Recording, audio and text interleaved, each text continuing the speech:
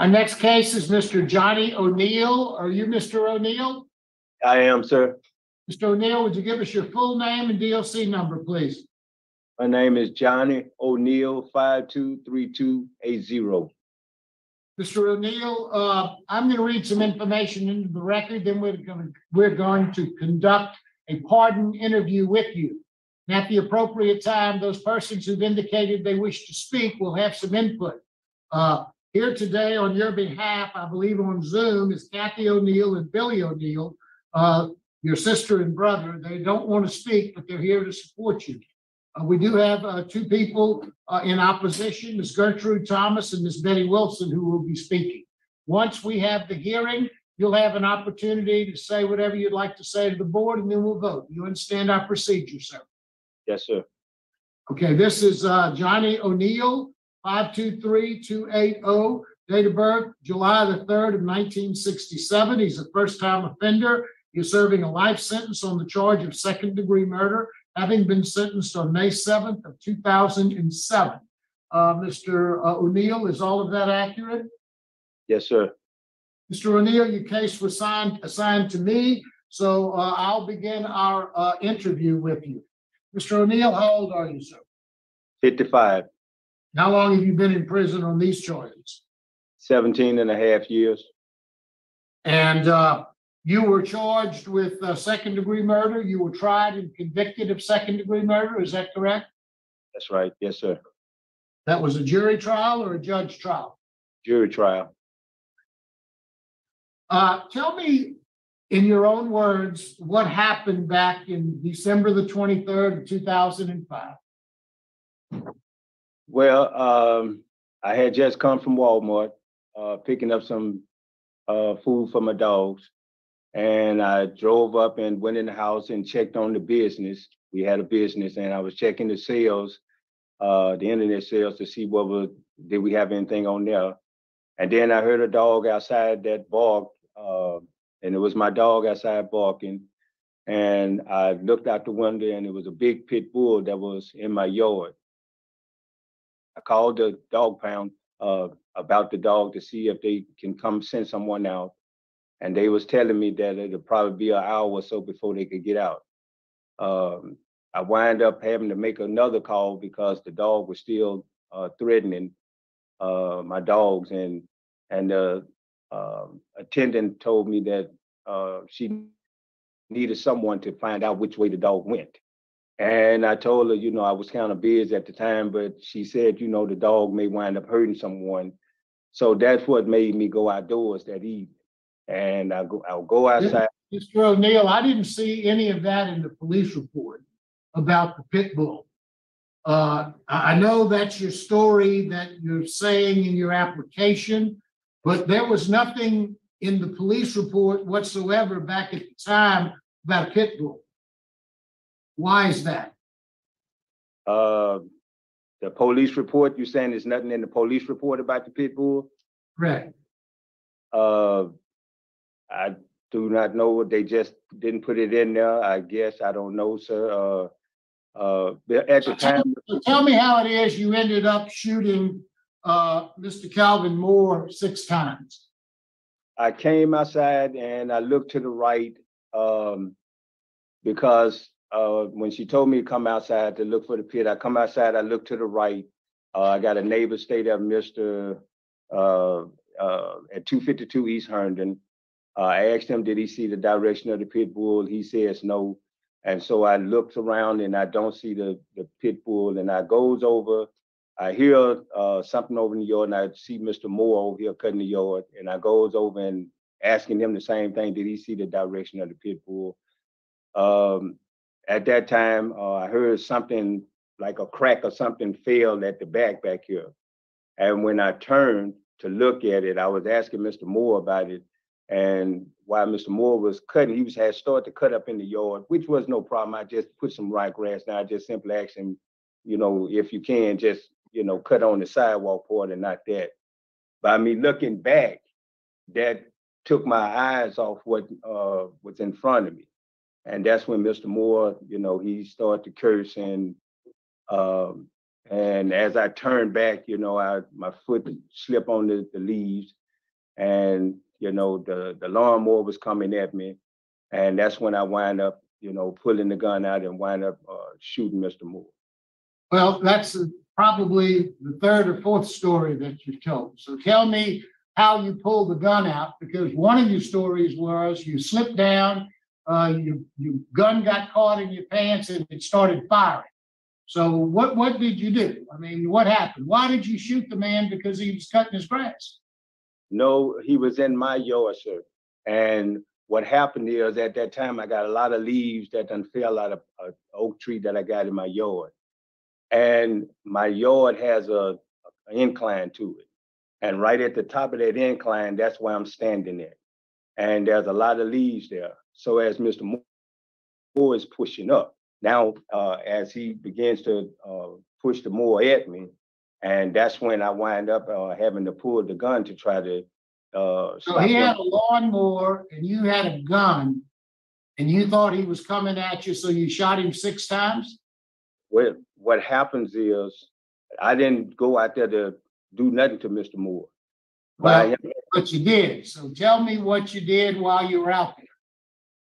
Well, I was out there, like I said, to look for the pit bull. I heard all of that. I want to know why you shot him, because he was cutting your yard and he looked like he might be pushing towards you.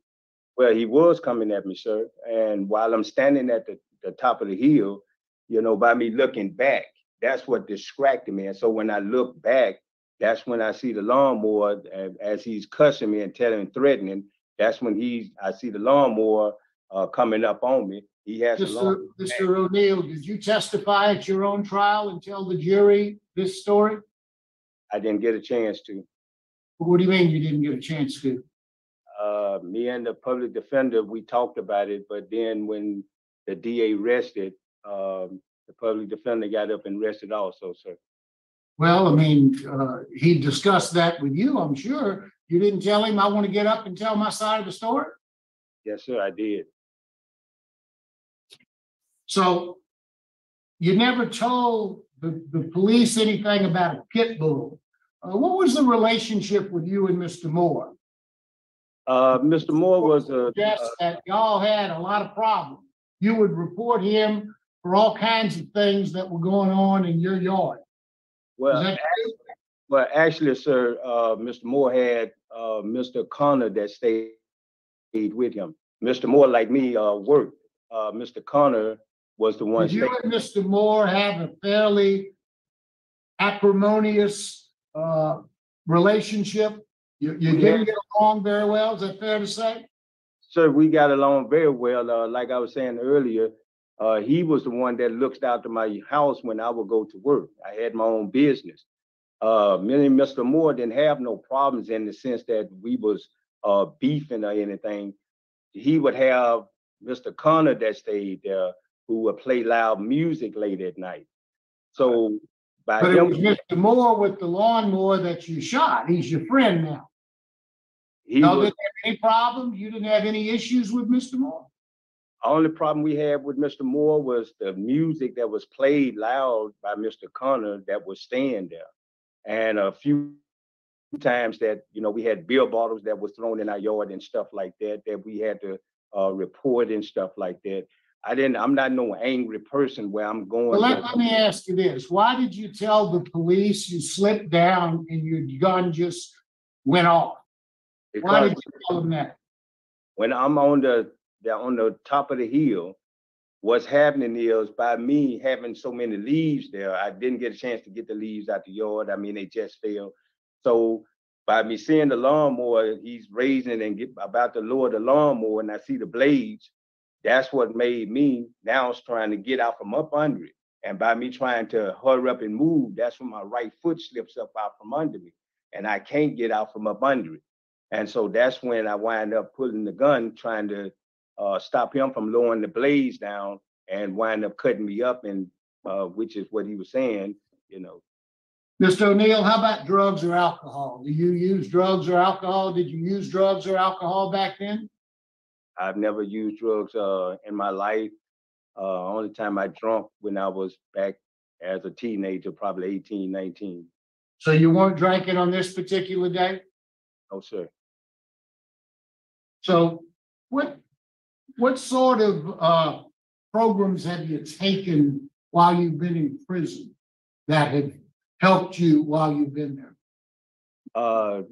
One of the things that I talk about that, I've been blessed to be a part of is faith-based, which allows me to learn about what causes anger and the triggers of anger. And in doing so, I've been blessed also to be able to teach others about anger and how to prevent anger and the consequences of anger. So faith-based has been one of the greatest tools that I've had a chance to listen and sit up under and grow up under and help me change. Yes. Is it fair to say, since you believe one of the most significant things that you've learned while you've been in there is to control your anger, did you have an anger issue before you came to prison? I didn't have what you call a anger issue, but it helps me to understand the difference in when you're upset, when you're angry about something, how to be able to handle it.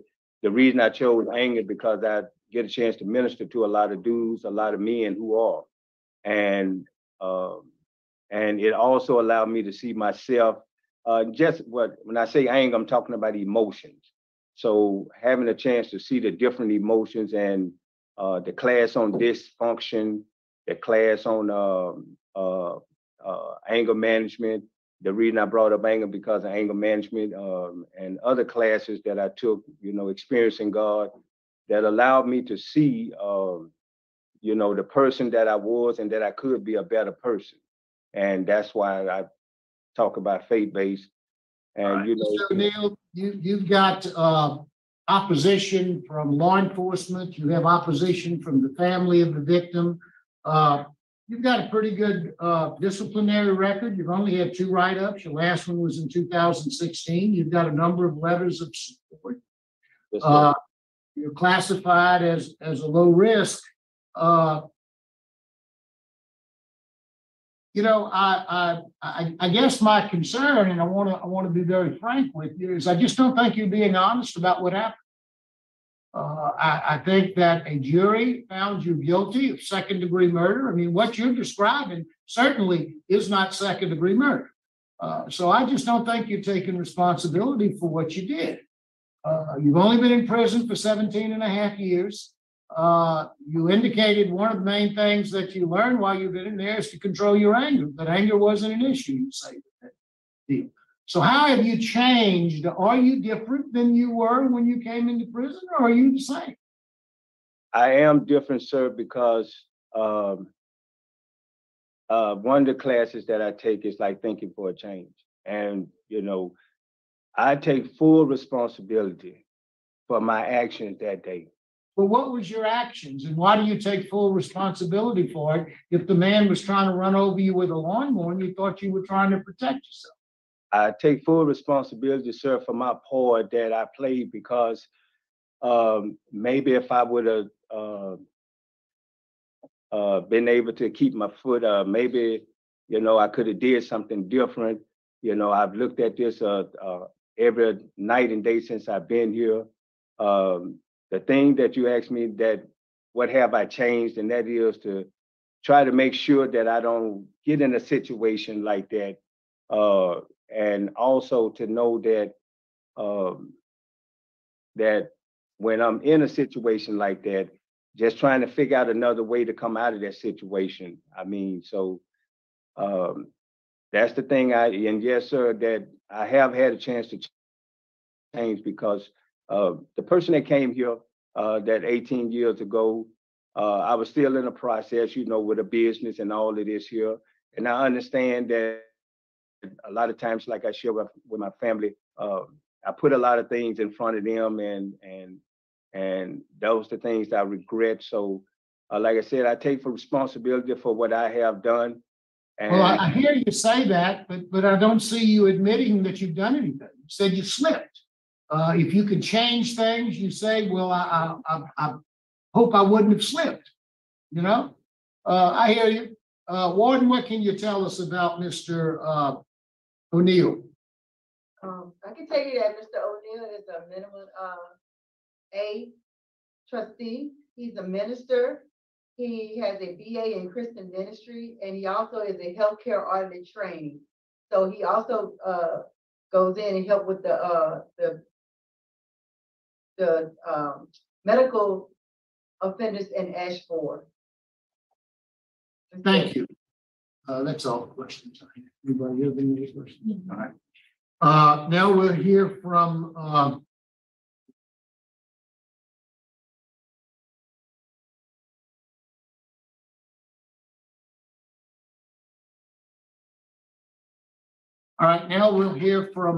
Miss Gertrude Thomas, who is the victim's sister. Ms. Thomas, can you hear us?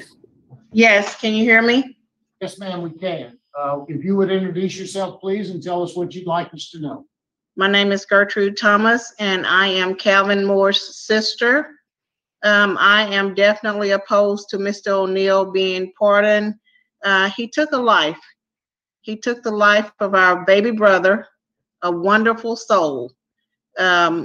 He took away an uncle that was very, very kind to all of his nieces and nephews.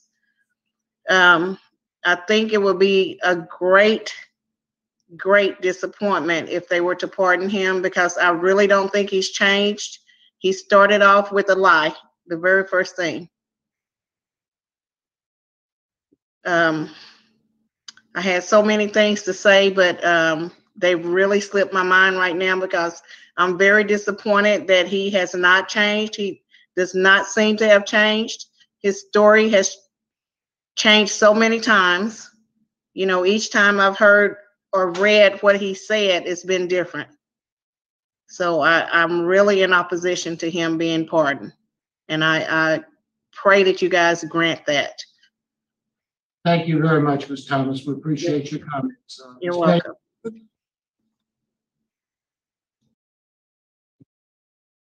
Ms. Wilson, how are you? Hello. I'm well today, thank you. If you would please introduce yourself and tell us what you'd like us to hear. My name is Betty Moore Wilson, and today I come on behalf of Calvin's family. I did present my position statement in regards to my reasons as to why I think this commutation should not be granted. I say that for many reasons, but my heart is so heavy today, and I hear the story today in regards to Johnny O'Neal stating that he took a life because he slipped.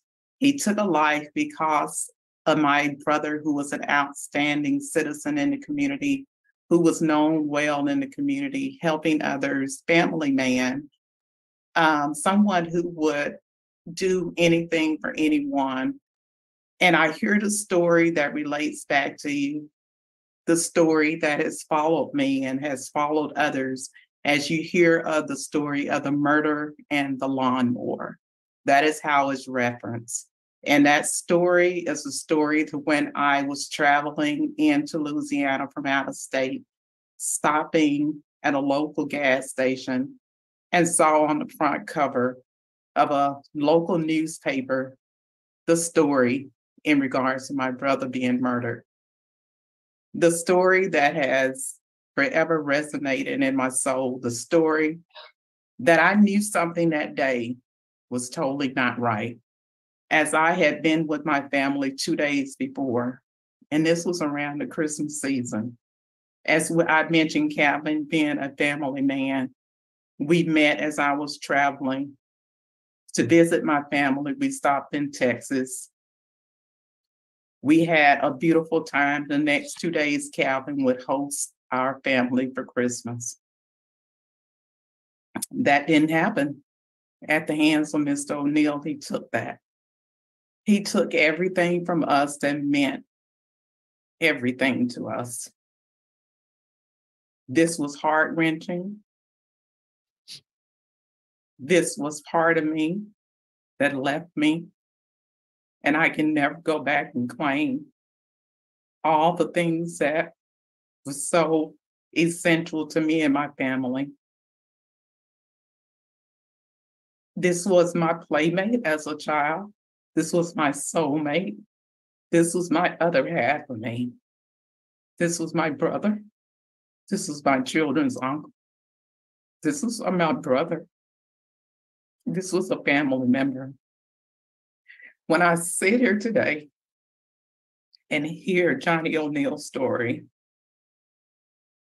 it tears me down, it breaks me down. I visited Calvin many a times, knowing that we was a family, knowing the story that Mr. O'Neill possesses about Calvin bringing harm, or doing anything with lawnmower. And when he had a gun and he shot him 6 times. 6 times, not once, 6 times. I recall the day when my soul just was not right the whole day. When I just could not feel the uplift, the heaviness that was on me. When later that night, I received the tragic news, I immediately sat up in bed and said, something's wrong. I had to make the drive from Alabama to Louisiana. That tore me down. I had to plan abuse over Christmas. The day we left us, I asked that this board, I prayed to this board, not requesting commutation on behalf of Calvin's family, on behalf of doing what's right. And Mr. O'Neill, I say to you today, search your heart. Search your heart and know that you took away a good man. You took away a man, a citizen, outstanding person in the community who we can never get back. My baby brother, someone outstanding in the community. I wish you know good at this point and know good that we get a commutation today. Sit and think about what you have done to this family. You tore us down. Just direct the board, please, and it's Thank time to wrap up. We understand your position. Thank you very much. Mr. O'Neill, is there anything you'd like to say before the board votes? Yes, sir. I would just like to say that, like I was saying, sir, I was not angry with Mr. Moore. We got along very good, like I said, and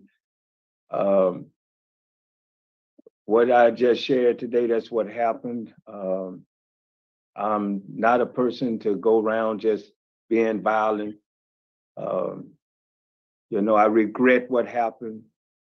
You know, but like I said, I didn't go out there that night to do Mr. Moore anything then.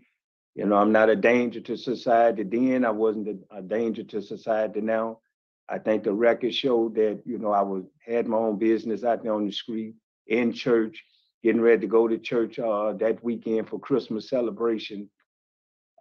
Even here, you know, the Lord have blessed me to be able to help people. The same thing I was doing on the street, basically. But like I said, just to learn a little bit more about who I am and how to be able to help more people and then help myself. And, you know, like I said, I apologize. I just, you know, hope the board can know that, you know, I'm not perfect. I wasn't perfect. There's nothing inside of me that's about hurting people at all. You know, I had no intention of trying to hurt Mr. Moore. That was not something. It's just something that, you know. So with that, you know, with the shame I brought on my family with this, my part in this, the hurt I've caused. I mean, that's something that I deal with since I've been here. And the only way I have known to be able to rectify that is by trying to help other people not come here and those that are here not to commit violence, crimes of violence. You know, so with that, you know, I would just like to say thank the board and, you know, and thank you for your time. Thank you, Mr. O'Neill. Appreciate your comments. The board ready to vote? Yes. Mr. O'Neill, you've done well while you've been in prison. You've done some, your disciplinary record is good, you're low risk. You take some faith-based programs. I'd like to see you take some more programs. The real problem I've got is you just don't accept responsibility for what you did. I mean, your story has changed time after time after time. I've seen 2 and 3 different stories throughout your police report. A jury heard all of the evidence. They heard everything that happened on that particular day, and they found you guilty of second-degree murder. You say you apologize, you take full responsibility, but you've taken no responsibility. You say you slipped and it was an accident, and you're sorry. I think you need some more time to reflect on what you did and why you did it. Perhaps it was you were angry, but you shot this man 6 times. And for me, I just can't vote to recommend a pardon, especially since you've only served about 17 years in prison on a second-degree murder charge. So based upon all of those things, my vote, victim opposition, law enforcement opposition, my vote would be to deny. Ms. Jackson? My vote is the same, Mr. O'Neill, for the same reason. Ms. Roche? Mr. O'Neill, based upon insufficient time served, opposition from the legal community, victim opposition, and primarily a lack of responsibility for your actions, I deny your request. Thank you, Ms. Roche. Mr. Freeman? I concur with everything that was said. Mr. O'Neill, you've got 4 votes to deny. I hope you continue to work hard while you're in prison. I hope you start working on yourself to kind of come to some realization of what really happened out there that night so you can accept that. Okay. Good luck to you, sir. Thank you, sir. Okay, I think we're finished at Angola. Warden, thank you very much. Enjoy your evening. Time is 5:33.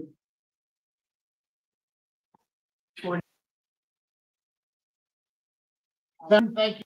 Tonight, so you can accept that. Yeah, so we're going to unpack this, and we do have the court transcript that we'll go over to find out what really happened. But if you want to hear a man in denial, this is it. I wouldn't even, denial is not the right word, right? It's bizarre. It's like we see all different types of, I think you might describe a man like this as just a full-blown narcissist. Even in his final speech, I have no intention of harming Mr. Moore.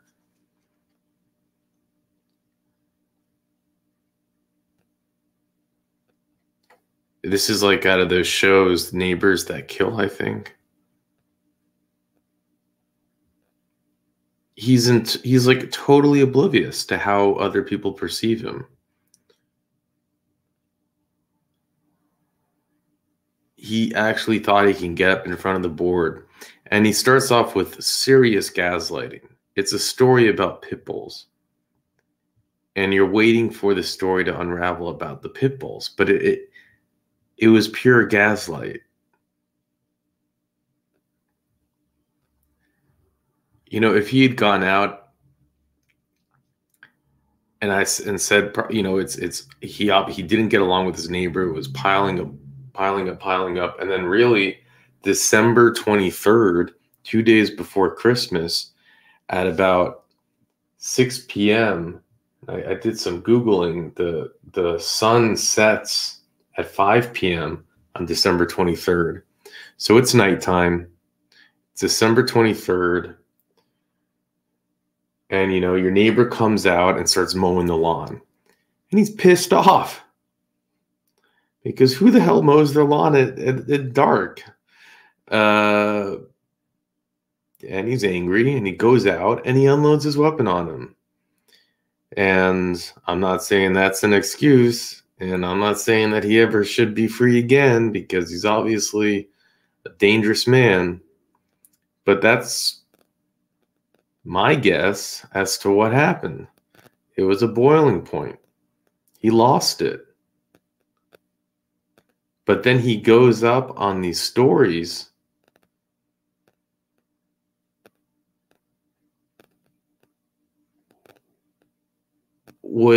that are just so absurd. And Mr. Marabella, I love that he was interviewing him, because he's just like, he's just handling it so perfectly. Well, he's like, why do you have to apologize if you did anything wrong? You fell on a pile of grass. And then, and he starts mumbling with his like response. I took that. And it's this poor criminal in Angola that he bought a weapon that just shot 6 times by itself. I mean, it keeps on happening. We really need to do an investigation into all of these weapons that just have a mind of their own. I mean, this is a whole new level of crazy. I mean, he actually, like, there are people that say the weapon went off 1 time by itself. We've seen somehow 2 times, but 6. And I think this was a revolver too. It's just so bizarre. It's so dumb. Yeah, no wonder his attorney didn't want him to get on the stand. He wanted to get on the stand. He's like, well, I spoke to him about my attorney, but when they had their closing arguments, that was it. Yeah, your attorney was protecting you, because if you, sir, had gone on that stand,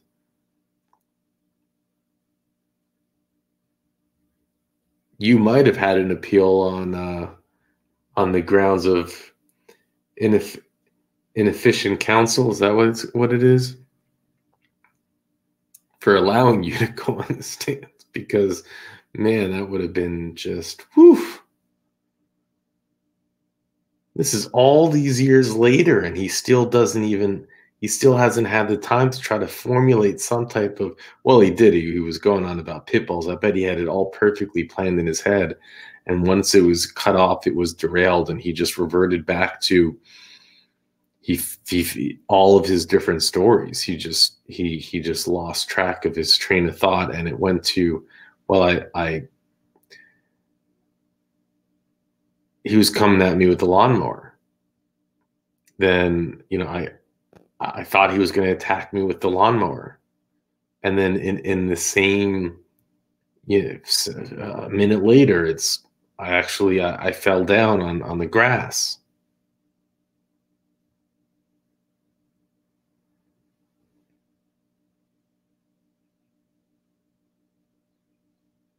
Some people truly do belong locked up for their whole lives. And it does make you wonder how someone can go his whole life without, my understanding, any record. This was his first felony. How do you go your whole life and then all of a sudden snap?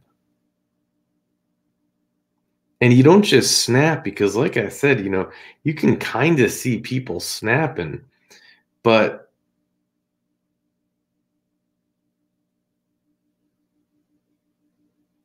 you see him now and you just wonder why something didn't happen sooner in his life. He just doesn't seem to be aware.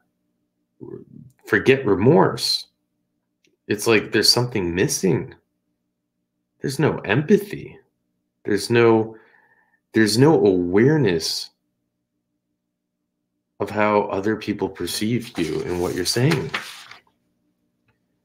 Let's go look at the court doc, his appeal.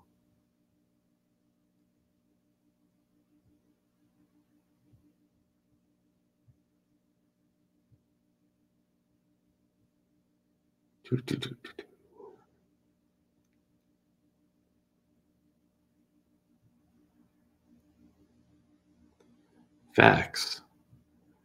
During the early evening hours of December 23rd, 2005. You imagine 2 days before Christmas. You know, everyone's kind of just chilling. What day of the week was it? What day of the week? Day of the week. Louisiana, December 3rd, 2005. I want to visualize the full picture here. It was a Friday. I mean, it is pretty insensitive to mow your grass Friday at 6 p.m. after sunset on December 23rd. But again, I'm just saying, like,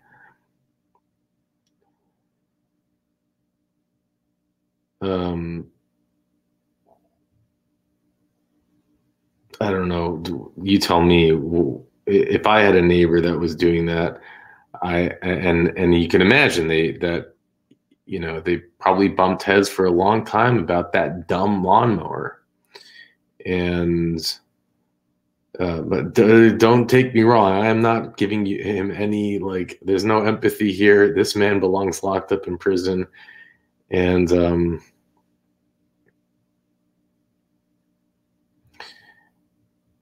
but okay, so December 23rd, 2005, 43-year-old Calvin Moore began mowing the lawn of his house. And maybe I'm wrong. Maybe people do mow their lawn. I don't know. You tell me. On a Friday night at 6 o'clock. And Tony Randall, who lived next door to O'Neill, so he's a witness. Randall was standing in his front yard and saw Moore mowing his lawn and noticed O'Neill walking towards Moore. Randall testified that he could hear Moore telling O'Neill to get out of my face, but he could not hear what O'Neill was saying. Randall explained that he stepped behind the car in his driveway, sensing something was about to happen, and then he heard Moore say, "Man, get the hell away from me. Get the hell away from me." Randall then heard 8 or 9 shots and took off running inside his house, from where he heard more shots. Randall did not have a because Randall did not have a telephone. Wow. You don't have a telephone. Wow. I don't know. I guess this is 2005. A lot of people didn't really have cell phones. Well, not as many had cell phones. This was like 2 years before the iPhone was invented, but I remember my BlackBerry. I loved my BlackBerry. Did you? Did you have one? The BBM. Wow, BBM was so cool. And also, I guess this could be up in like more like country land, like rural Louisiana, maybe. I don't know, but still not having a phone.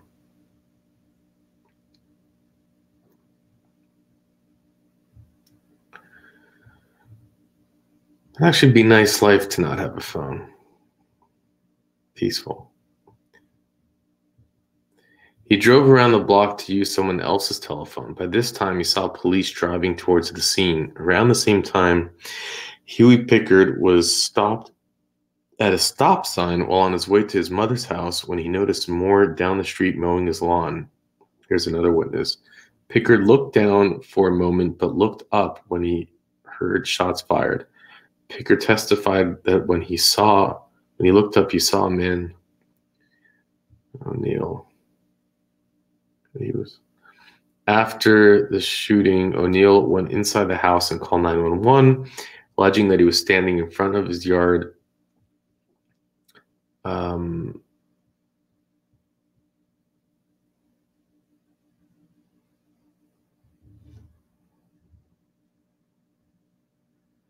Alleging that he was standing in front of his yard with his next door neighbor, had tried to run him over with his lawnmower. So that was his first story. So he called 911 and said that his neighbor tried running him over with a lawnmower.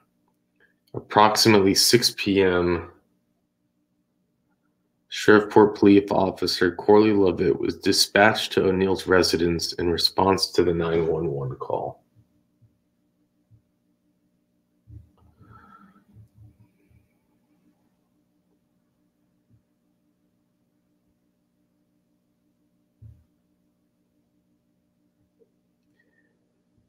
The officer Levitt testified that O'Neill told him that Moore continued cutting the grass on O'Neill's property after he asked Moore to stop, and that he had been an ongoing problem with Moore.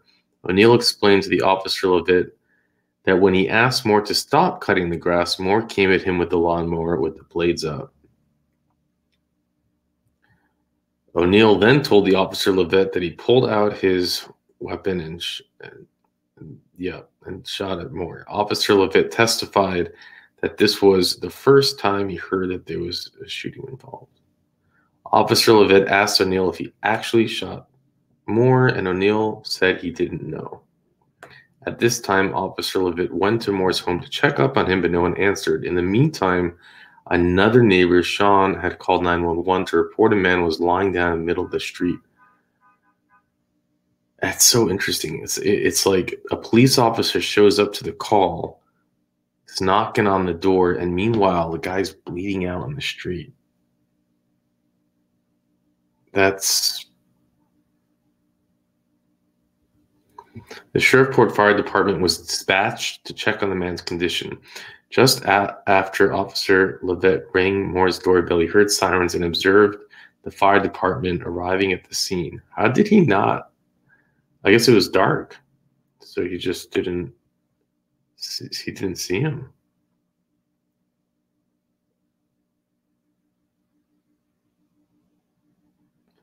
Officer Levitt then saw Moore lying in the grass. Moore was found 10 to 15 yards away from the lawnmower in the driveway. If you can imagine the eerie scene, he shows up to the man's house who called 911. That man says he fired at him because he was afraid for his life. But meanwhile, he's lying on the grass bleeding out. The police officer doesn't even know. And he only looks there after he hears the fire truck coming. O'Neill indicated that he understood his Miranda rights. Officer Levitt asked O'Neill about the weapon. O'Neill indicated that it was on the shelf in his room. After obtaining permission to go in the house, Levitt found it. O'Neill while he was in the back of the police car, he told Detective James Cromer that Moore had attempted to attack him with a lawnmower, and that Moore had the lawnmower up with the blades showing. O'Neill told Detectives Cromer that he fired at least 5 times before going inside, where he reloaded because he was afraid that Moore might come back and shoot him. Moore ultimately died as a result of multiple wounds. O'Neill was indicted and convicted by unanimous jury for 2nd degree. The trial court sentenced him to mandatory life without parole. And remember, this is not a parole hearing that we just saw. It's a commutation hearing. So if the board had, for some reason, approved him, the governor would have had to have signed off. And frankly, this man just doesn't belong to be free, in my opinion, ever. He's just... And even if he had come out and said, hey, I had just lost it, the man keeps coming out and cutting his grass at night. I ask him nicely. And, you can see a situation where that happens, where your neighbor just disrespects like those basic, I think, are laws of what it is like to be neighborly. And maybe year after year, day after weekend after week, you just lose it. Not saying that I'm not giving an excuse, but it's something. But he comes out here and just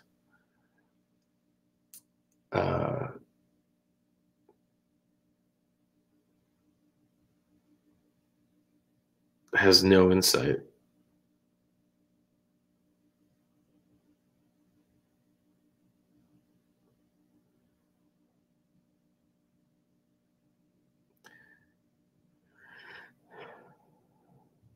I mean, he actually thinks that it's like a lawnmower, dude. The state presented 2 eyewitnesses who did not see Moore chasing O'Neill with the lawnmower. Tony Randall, an auto mechanic, testified that he did not hear the lawnmower running at Moore in a heated exchange, and that Moore had positioned the lawnmower away from O'Neill. Huey Picker testified that the 2 men were facing each other when the shooting began. O'Neill turned to run after the shooting. Pickard also testified that both men were standing up straight. The lawnmower was just sitting there during the exchange. I wonder what kind of lawnmower it was with the blade showing. I mean, is it an electric lawnmower? I mean, is it...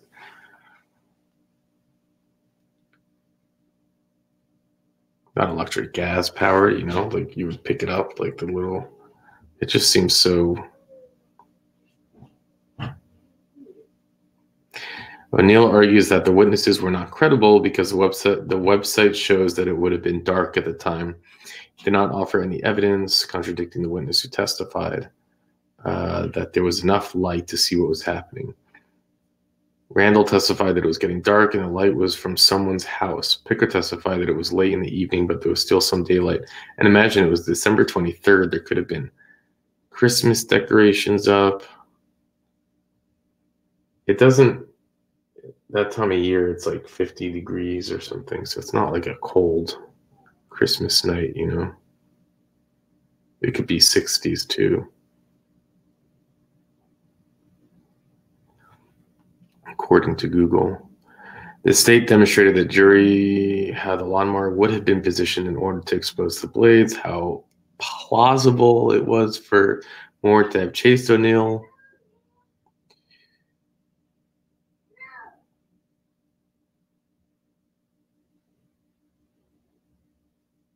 It appeared that someone had just started mowing because neither yard appeared to have been mowed. Oh, here's interesting. While Moore and O'Neill had past disputes regarding loud noise and property lines, there was no evidence of violence between them or any other evidence to indicate O'Neill had any reason to fear Moore. Thus, considering the totality of the circumstance, the state presented sufficient evidence from which a reasonable jury could determine that O'Neill had no reasonable belief that he was in imminent danger.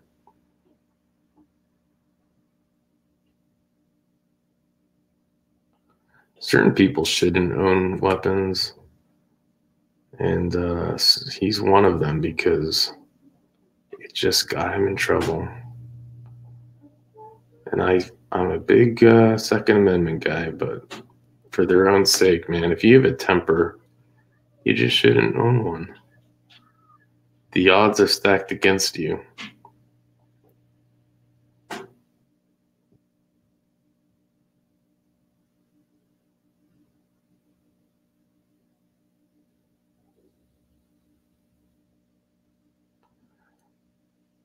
Sudden passion, heat of blood are mitigating factors.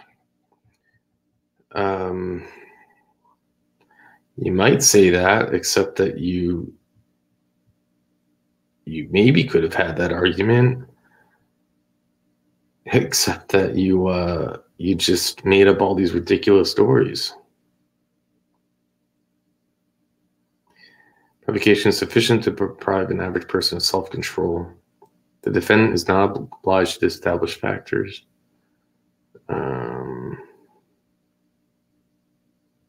Provocation shall not reduce homicide. Man, I'm just looking at all this stuff. It's interesting, but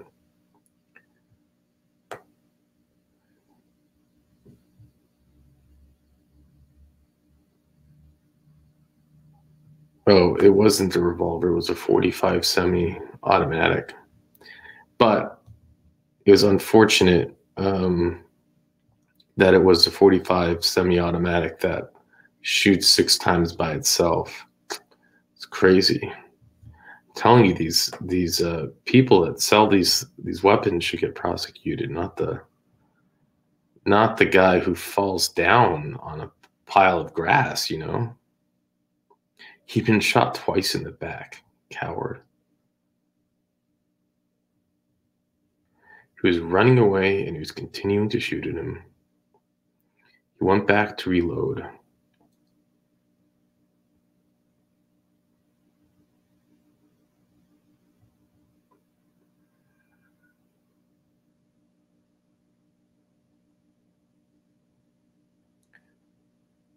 We are confident that a reasonable person will not lose his cool and kill over whether a neighbor mowed a small area of his lawn. O'Neill did not meet his burden of proving that he killed Moore while acting in sudden passion. blood, and thus he was not entitled to verdict.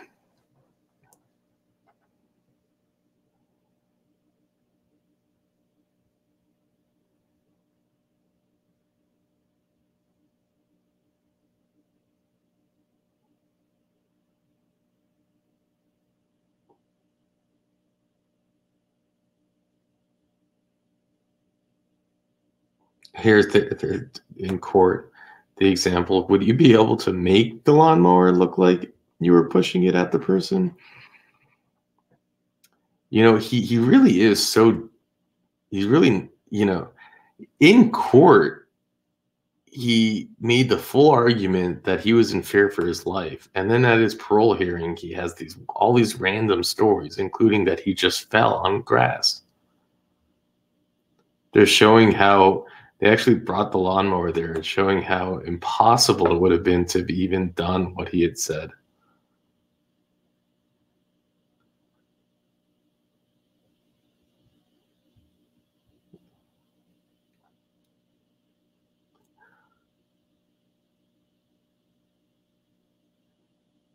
And then they bring that up as part of the appeal that the lawnmower was manipulated. It's so funny. This is as good of an appeal. Can you imagine being a public defender and having to take on clients, the worst type of monsters, but then also like narcissistic, you know, sociopaths that are in complete denial and don't see how the world perceives them, and you have to defend them?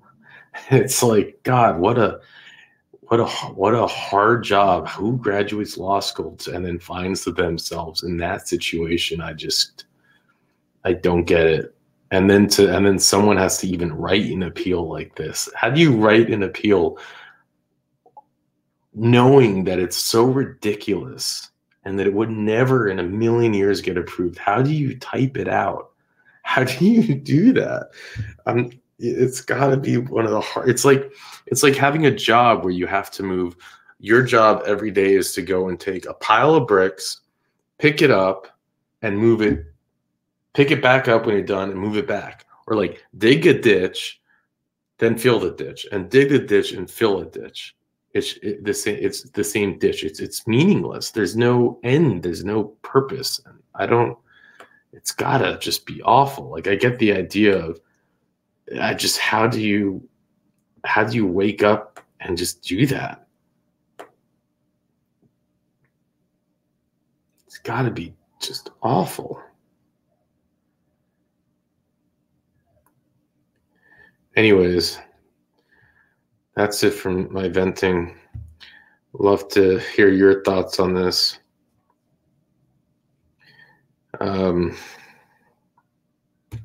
Please do the YouTube thing. It really does help. And with that, I'll let you go.